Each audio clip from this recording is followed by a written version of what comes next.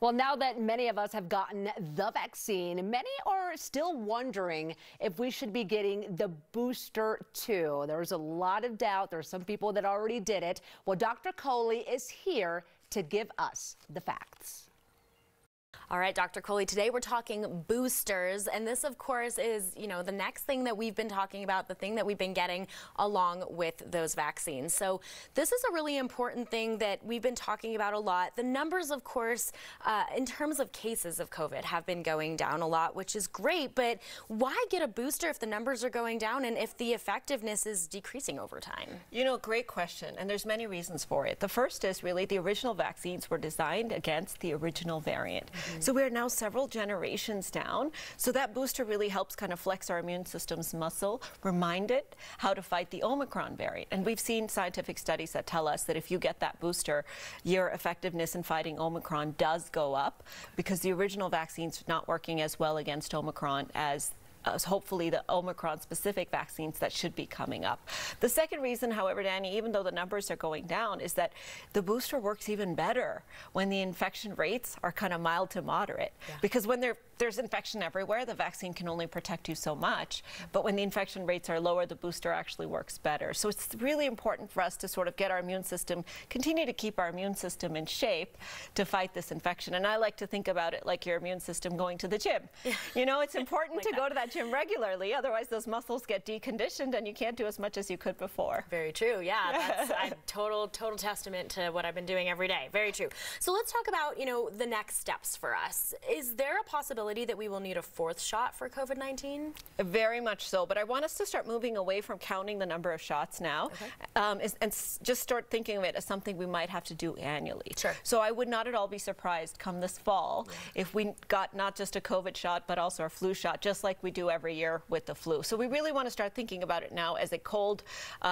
virus that comes back every single year, and that's why we need to remind our immune system how to fight it. Now, there are some people who are already eligible for this fourth shot, and according to the CDC, that's people with a compromised immune system.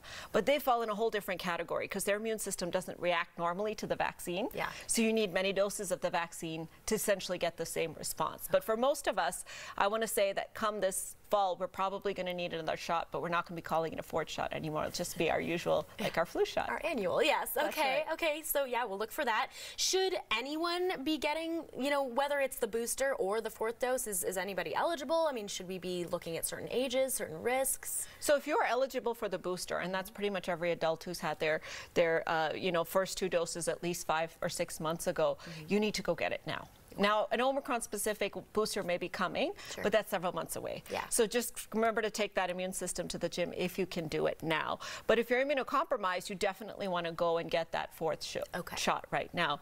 What I want to caution people against is just going and getting a fourth shot just because they feel like it adds more protection, because there are actually risks to getting too many boosters, believe it or not. It's sort of like taking your immune system to the gym too many times. Yeah. You can cause muscle injury. So in the same way, you can have a phenomenon of immune fatigue where you can exhaust your immune system by activating it too many times. You also can have risk of inflammation like myocarditis, which is inflammation of the heart muscle. Okay, and I'm happy you brought that up too, because that's another thing. I mean, obviously a lot of us look at the booster as a way to help us get back into our daily lives again and kind of reintegrate. But like you said, there are risks. So what are the pros and cons when it comes to getting back to our lives, but also making sure we know those risks? I think, getting back to our lives, the booster is one of the things that's really going to enable it, because the masks are coming off. A lot of the mitigation measures that we had before we're getting rid of.